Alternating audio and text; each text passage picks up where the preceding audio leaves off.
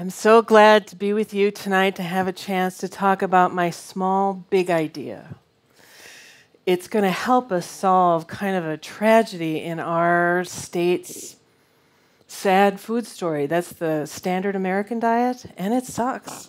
We all know it's full of processed foods, lots of salt and fat and sugar, and it creates this dysfunctional food system that's fast, cheap, and deadly. But it doesn't have to stay that way. And as I start to explain this to you, I want you to see where I live in the food desert. Now, this is west central Minnesota, and it doesn't, if you live there, you know that it doesn't look like a desert. We actually have ironically, some of the most fertile soil in the world. But the USDA says that if you have to drive more than 15 miles to get to a reasonably sized grocery store and produce, you're in a food desert. But we're not alone. This is the whole state. And this is sad. And it happens in the Twin Cities too. But here, you only have to be a mile away from a decent grocery store. And it doesn't have to be this way. I'm going to give you a little bit about my backstory that's going to help us with this, because the other food desert that we have in Minnesota is winter. There's not a lot of growing going on there usually. Although we have good season extension, and that's coming all the time, we got a ways to go with that. So imagine, back in the early 2000s, I was sharing a summer CSA with my future husband. And we were getting, for the first time, an amazing array of vegetables, learning how to cook them, really enjoying them, really kind of digging this whole thing. And then fall comes, the first frost, and the CSA is over. And I would get kind of grumpy about that because, I'd go into our local grocery store and see food that I didn't know where it was grown, what was sprayed on it, or even when it was harvested. So I was kind of complaining a little bit, and Chuck ended up calling fall the wine season with an H. And he was right, and one time when I was kind of griping about it, he said something that ended up changing our lives, because he said, when you hear yourself saying somebody really ought to do something about that, it usually means that somebody is you. And I couldn't get that out of my head. I was a master gardener, and I was thinking, there's got to be a way that we can grow in the winter. What can we do? I was looking at Canada. They have big system that's, government subsidized, and that wasn't the solution I was really looking for. So we had to innovate. And fortunately, Chuck never threw away a book in his life. So he got out his books from the 70s on passive solar design, because we knew this thing needed to be fuel efficient and something that could be replicable, so that we wouldn't just be solving our problem, it could be something that could move beyond our need for winter salad. So after a little while, this is what we came up with. Now, first of all, in passive solar design, you need thermal mass. That's a way that you can collect and store that heat that you gain during the day when the sun is out, and it can release when the sun's gone. We decided to put ours under the greenhouse so that it wouldn't be taking up precious space in there for the growing. So we went down 4 feet below the frost line, put in a foundation that also has stiff blue foam on the inside, so it creates a heat tank instead of a heat sink where it could get lost into the cold soil beyond it. Now in that, we have a big-sized rock, and there's perforated drainage tile. That's pipe with holes. And it runs all through that rock, and it's connected to pipe that go up the sides to stovepipe that goes across the peak where the heat rises. When it gets to a certain temperature on there, fans kick in to move that hot air down into that rock. And then as it moves through there, there's 2 separate, you can see them at the far end here, the south end here, they're just in the rock. So it can percolate out through there and create that sort of rotating system of moving it. Now the greenhouse itself, of course, has to face south. And it needs to have an angle that's pretty much in line with where the sun is in the wintertime. So it's coming straight in, and we're getting as much heat as we can when the sun is out there. And it's covered with twin wall polycarbonate, and it's built onto the back of the existing 2-stall garage. So we have the ability to go into the greenhouse without ever actually having cold air come in from there, kind of have a buffer that way. And it gives us a place where we can harvest and pack everything.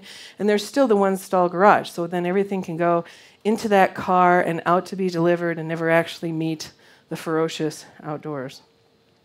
There's also a little backup heater in there in case it ever gets below 35 degrees. And it's really, when you look at it, it's a pretty simple system. But the question was, would it work? Well, you tell me. That's pretty, I love that picture.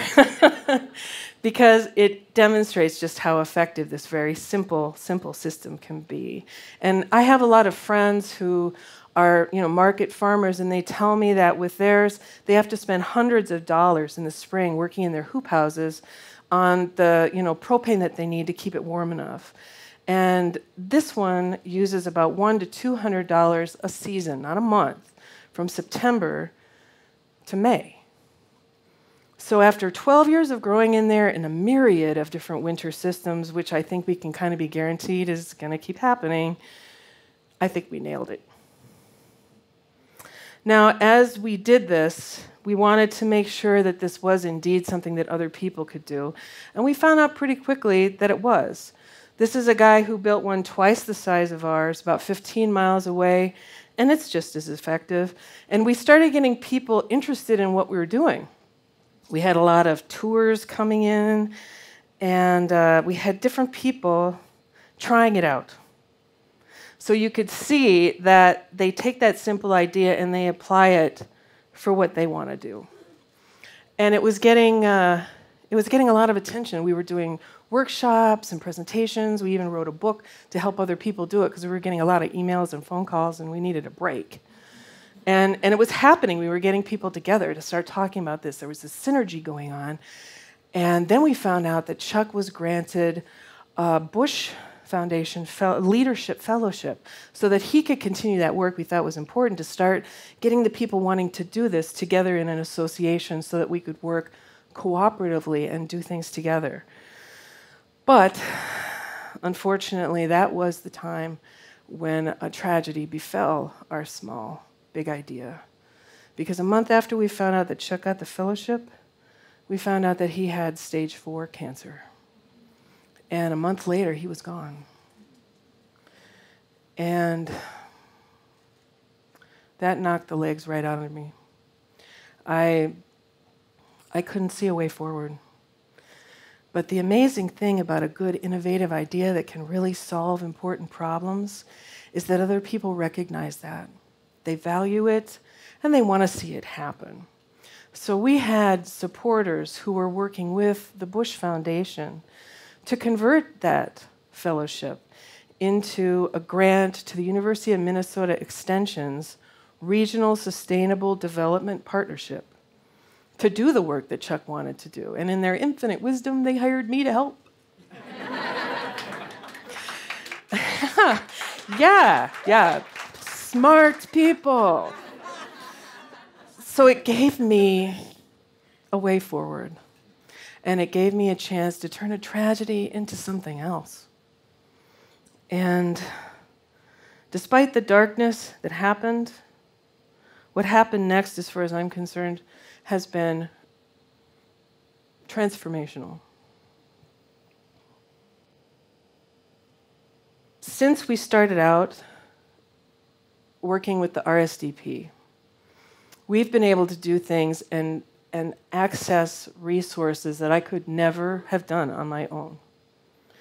And it started off with us seeing that there was a need to do some different kinds of research on improving that greenhouse design and also improving the production. And I was able to work with people who are really smart and they know what they're doing.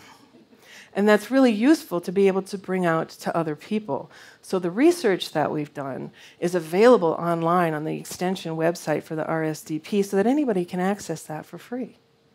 And we created this Facebook page, and I was like, oh, Facebook page, you really think so? And it went crazy, so it's not just us. It's also people from other states and even in Canada that are accessing that information and sharing with each other, what they want to do and pictures of their greenhouses, and it's all starting to come into play. It's so exciting, because the thing to me is we need to be able to get these greenhouses into these food deserts where they're really needed. And I know that there's some things that are going on in the cities right now where they're using big indoor facilities with hydroponics and LED lights, and it's huge and it's kind of complex and mechanized. But I'm not interested in dissing any of that, because we're in a stage of innovation and we need to be trying everything we can to see what's going to work and what we can learn from each other. And there's a lot of people to feed in the city. But the thing that I like about this small design is it can go where it's needed. And in the food deserts, there's so many opportunities for that. We can have them built alongside a community garden or as part of a retirement facility.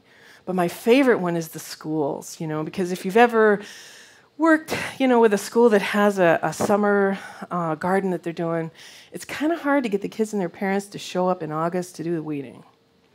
But if you have one of these greenhouses that we already know is fuel efficient built right onto the school, voila, it's in full production when all the kids are there. And who doesn't want to work in a greenhouse that's 80 degrees and humid when it's 20 below outside? And they can also they can do curriculum in there, and they can take the food that's grown in there to the school lunch program. And you're going to see a TED talk by a terrific guy, and Ron Finley, and he said something that really stuck in my head when I first heard him talk. He said, when kids grow kale, kids eat kale. And what I'm suggesting with this idea is that when you got kids growing kale at school, and there's some school event where you're actually bringing out some of that food for people to eat, kids eat kale with their parents and their families and their community. That piece of it is really life-changing to me. But all of this is very exciting to me, but it's also personal.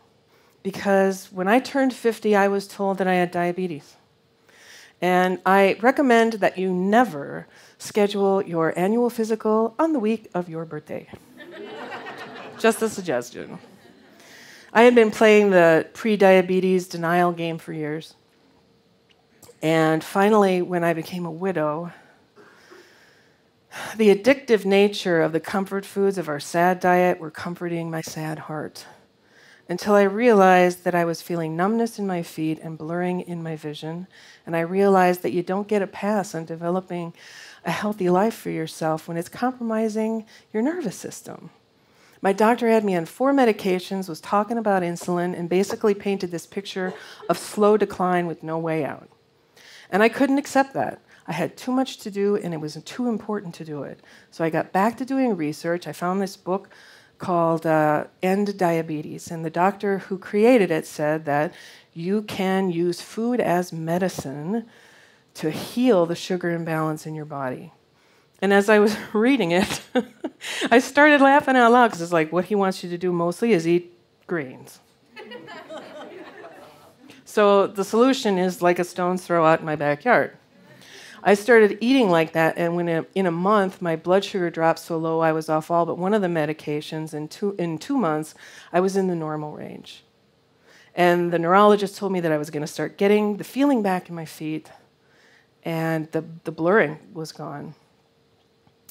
And the 40 pounds I lost hadn't hurt either. But the thing of it is that I know is that I'm not the only diabetic in my county, and I'm not the only diabetic in this state. And it becomes imperative to me that we have more of these greenhouses in the places where people need them the most. It's life-changing. And it's saving my life. So I see these greenhouses as an opportunity to change the way we look at our winter food system in Minnesota. These suckers are so good, they're addictive. And I want everybody to have access to them. Because in the end, it's what we do together to change this food system that's really going to matter. So I want to leave you with probably one of my favorite quotes. It's by Margaret Mead, and it's so true. Never doubt that a small group of thoughtful, committed citizens can change the world. In fact, it's the only thing that ever has. Thank you.